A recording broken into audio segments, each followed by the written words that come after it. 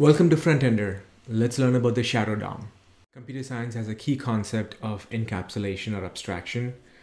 Web components enable that, and they have the same concept.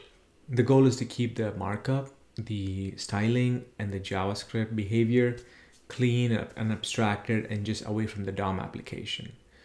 This is important because the application sometimes just doesn't need to know about the details or the DOM of that component. It also keeps the DOM clean, so it helps overall. Basically, a shadow DOM or the shadow DOM tree can be attached to the regular visible DOM using this concept or enablement of shadow DOM.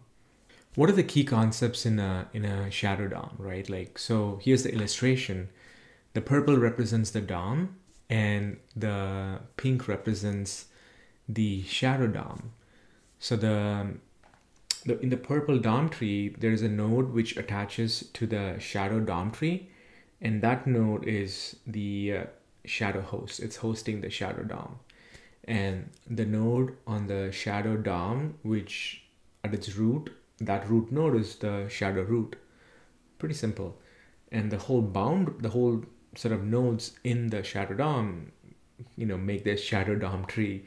And the perimeter of this, the boundaries of this shadow DOM tree is the shadow boundary.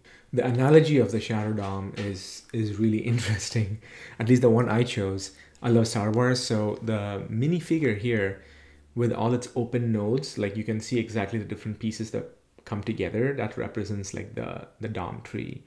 And the Hasbro style Stormtrooper, like you don't know how it's put together, the fusion points and the different pieces, but that it represents as a whole a big Stormtrooper, and then they're attached. You see, it's like one is lifting up the other.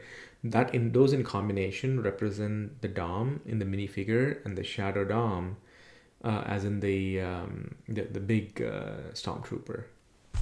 Some famous examples are like the video element, right? Like you have all these native controls, but you don't actually see it. It's abstracted. You don't need to see it.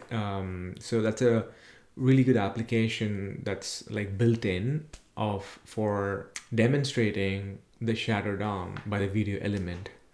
Like practical usages is if you're building a component library and your consumers don't need to know the structure, then that's a good case for creating a shadow DOM. If your business is to create third-party libraries, then you can create these components as encapsulated components so the style doesn't bleed out in or out of the component.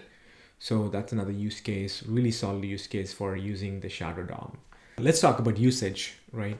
So a shadow DOM can be created in open or close mode. In open mode, the enveloping JavaScript can see the shadow DOM on all these different nodes and can manipulate it.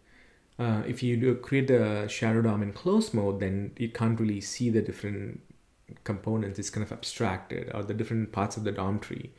So you can create it in either open mode or closed mode and attach it to the visible DOM.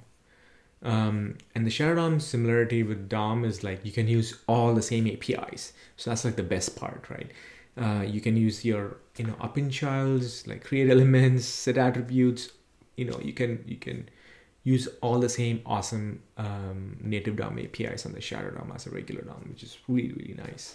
Okay, so that concludes this quick web bite to understand and learn about the shadow DOM. Thank you for watching. Have a great day.